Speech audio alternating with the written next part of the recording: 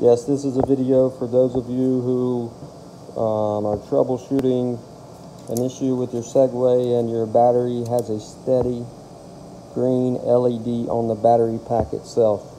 This started from one day I was riding my Segway and it went dead, and I went to charge it. It would not take a charge. I took the battery off the Segway. I went to charge the battery pack with the charger away from the Segway by itself. It would not charge. I saw one video where you could cut the battery cable and plug them directly into here, which believe it or not, it did go from the battery charger went from green light to red light, but it did not charge it.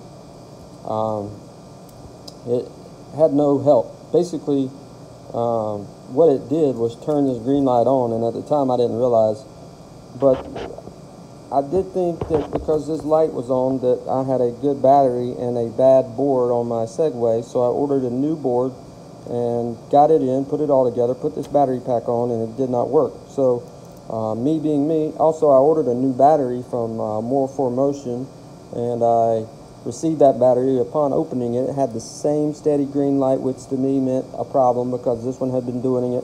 I'd already replaced the board, obviously, and when I plugged it in, it would not take a charge. So I sent that battery back and kept this one. This is off my original Segway MiniPro that came with the MiniPro.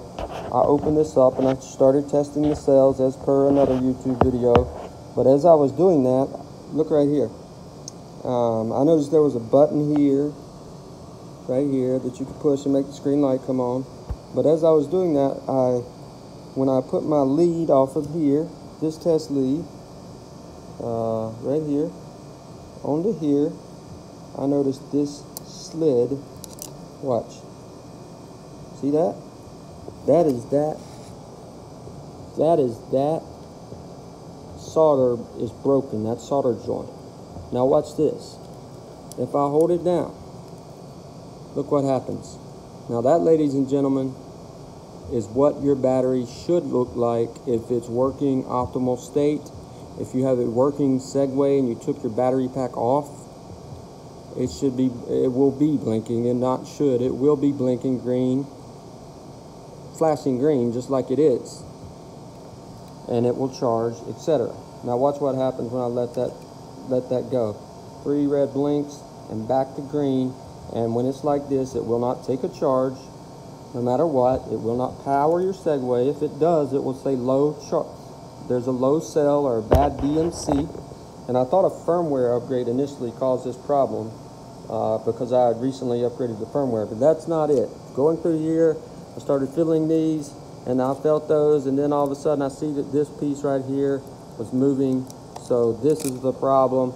This is going to fix the battery pack. I'm pushing it down again. Watch, it goes back to blinking green again. So I'm willing to bet my paycheck that when I solder this back and I put this battery back together, it will charge and work like it did before, and there's no problem. All the cells tested positive, or tested good. There were no dead cells, so I was thinking to myself, there's got to be something not right, and I didn't see anything burnt. So yeah, lo and behold, I ran by this, and that's that piece of metal coming up from underneath to touch this. It's broken. It comes up from underneath the board here, as you can see. It comes up from underneath, but that's broken. The solder joint's broken, so it's not getting good contact. When it does get good contact, boom, voila. And I know I've tested because I got 2 Segway Minis right there working, and these 2, that's the original, and this is the new base that I bought, and needs the battery. So I borrowed batteries off of that for a while, then I decided new tires and yada yada yada. That's why these are apart. But lo and behold, and to let you know, getting in this battery was not easy, but these right here I didn't damage, and these clips are what hold the battery together, or the casing together. I just wasn't aware of that, so but I can still put it back together when I get the solder joint done, and it will work. I'll report back once the soldering is done, once it's back together, and once it's back on a Segway and charging and working as it should, or if it doesn't. Either way, you'll know.